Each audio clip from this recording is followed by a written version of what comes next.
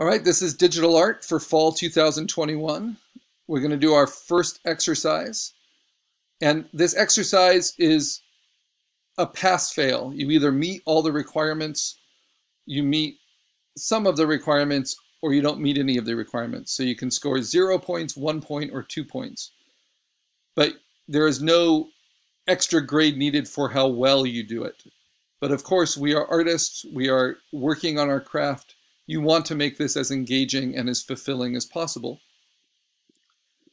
And my job is to just introduce you to the concepts and the tools at this point for this first exercise. For this first exercise, we are getting introduced to compositing, which is using raster images, which are pixel-based images, and layering them on top of each other. What we are not allowed to do in this assignment is to create our own pixels. We are only going to composite using other people's pixels that we find online. And the software we're going to use to layer them on top of each other and modify them is photop.com, which is an online equivalent to Adobe Photoshop. Once we return to our lab with public, when that's in the public health, then we'll also have the option to use the Adobe Photoshop that's on our lab computers. And if you have Adobe Photoshop on your own, you're always welcome to use that as well. But it is very helpful to know that Photop is a free option that maps very closely to Photoshop's functionality. So what are we going to learn? We're going to review the basics of raster compositing. We're going to learn what using pixels is like, understanding resolution, understanding sizing, understanding layers. We're going to find our images through appropriate resources, whether it's through pixabay.com, which is a Creative Commons search engine, or Google Images. But Google Images has some pitfalls we want to be aware of. We're going to become familiar with layer blending modes, things like multiply mode, pin light, dissolve, all the different options we have for blending layers together. And we're going to learn about selecting parts of found images using the magic wand.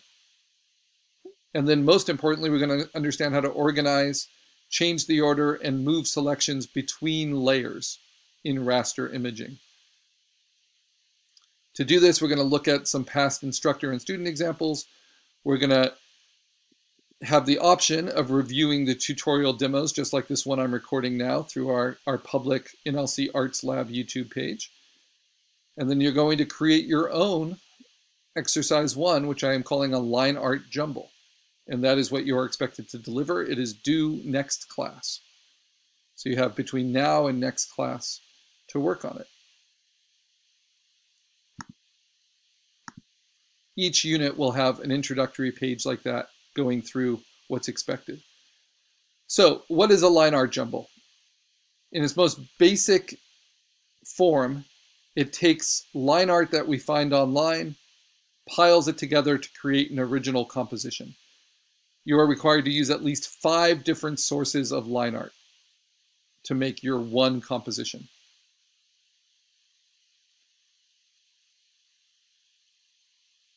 We can see more examples on our Imgur page.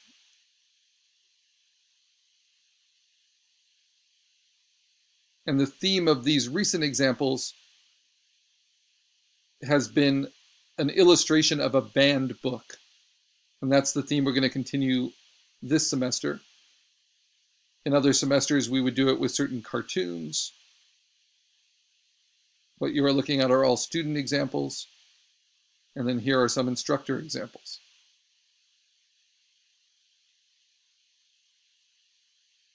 Again, we are not creating any of the pixels ourselves directly. Instead, we are layering up found images.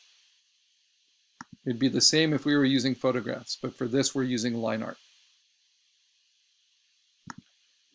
So for our banned book theme, line art jumble,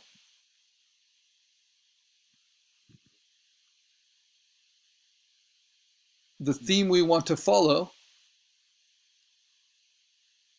is going to be based on your selection of a banned book. So banned books are books that receive complaints and have been pulled off of library shelves across the United States due to public objection. And usually it's because that there is some content in the text that is controversial.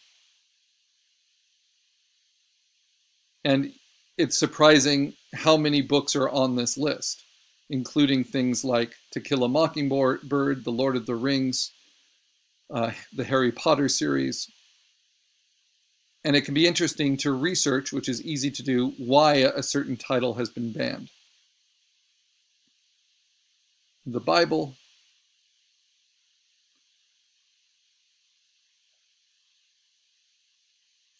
Once you have picked your banned book, you are going to use Google AutoDraw, which I'll open here, which works very well on either the Chrome or Firefox browser, and will also open up Pixabay, our Creative Commons search. And you're going to think of imagery that you can, like relevant imagery that you can layer together to illustrate your banned book. So if it's Lord of the Rings, it might be a ring, an axe, a sword, a tower, whatever, a golden eagle, different things you think relate. So for this semester, for the banned book, I'm going to go ahead and open a new tab, and I'm going to do an image search of banned, which is how sorry. So what is supposed to happen when you go to Google AutoDraw is when you click on the magic pencil and you draw something like a tree. This looks more like a leaf. Try to make it look more tree-like. Then immediately on the top, a bunch of options, AutoDraw options will appear. And so though you are drawing your image, what you want to see are the automated clip art that Google has provided for you. And it's a shame it's not working because I found some really good ones. Let me see if it will work in another browser. And this happened to me last semester as well, just for some reason with the school laptop. The way it's configured is somehow difficult for AutoDraw.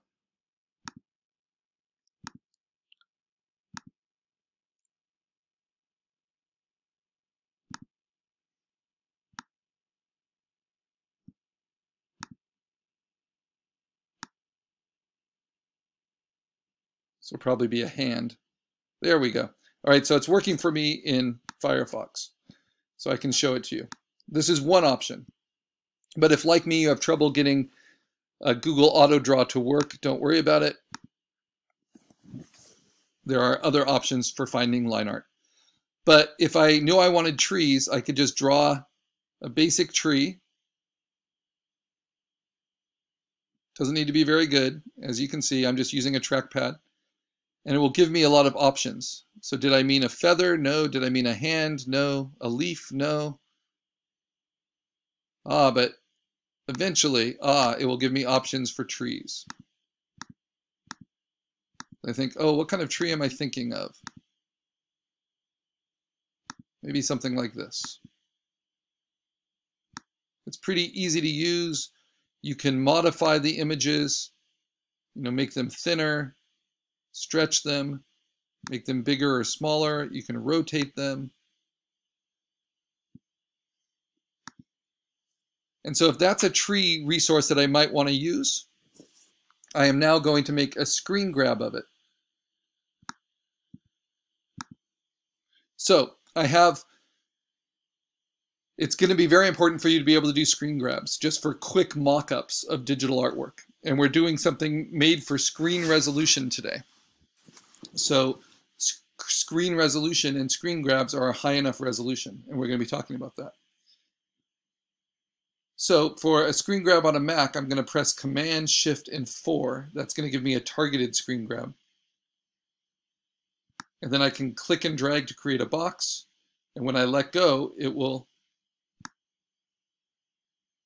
grab that screen, whatever I've drawn. So I'm going to go ahead and make this tree in Firefox as large as I can within my recording window. I can zoom in by using Command plus on my browser.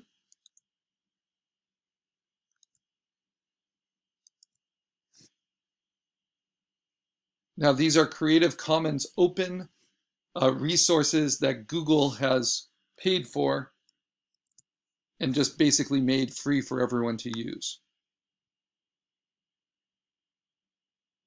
So I have a screen grab of it, and that's going to be saved to my desktop.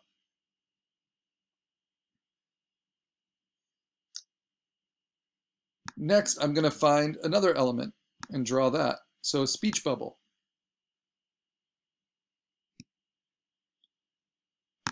Sure enough. And if I want to modify that, maybe squeeze it a little bit, that's good. Now I want a screen grab of that. So Command Shift 4, because I'm on a Mac, to do a targeted screen grab. Command Shift 3 will just immediately take a picture of the whole screen, which is very similar to how print screen works on a PC. So if you're on a PC, you just want to do your print screen function. And you might have a functionality key on your keyboard, but it's good for you, whatever your device, to research how to make a screen grab. And we can always crop it down later in Photopea to get what you want. Just make your image as large as you can on the screen. Next, maybe some other speech bubbles. I'm thinking I'm going to use speech bubbles kind of layered up as the leaves of the tree. To talk about having a voice.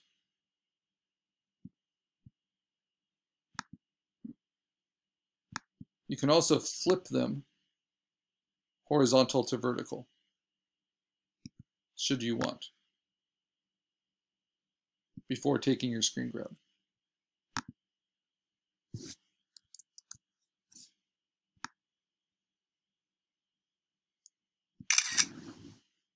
So this is using auto draw. Then I'm going to go to the select. I'm going to delete them each time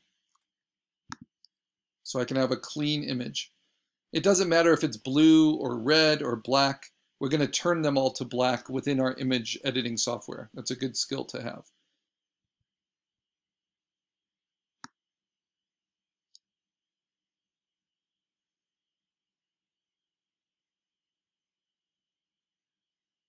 Next, I want something that looks kind of like a dead tree. Something without branches. So they have cacti. You can see the different styles of line art that they give you.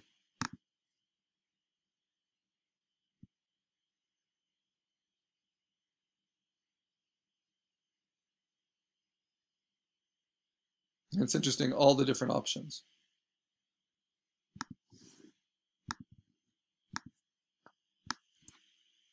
And the reason it's fun to have a theme, even though we're just getting introduced to some basic concepts here, is it makes us think about an audience and what we want to communicate.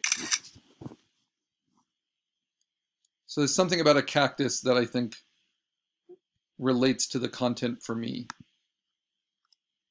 But then also, of course, when we're talking about sexual assault, we're talking about identity. We're talking about a person. And that it happens more to women than to men, though it does happen to men. Maybe you want to use a figure.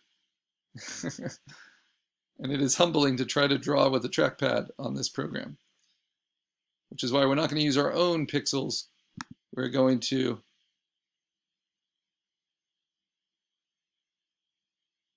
use the clip art that they provide.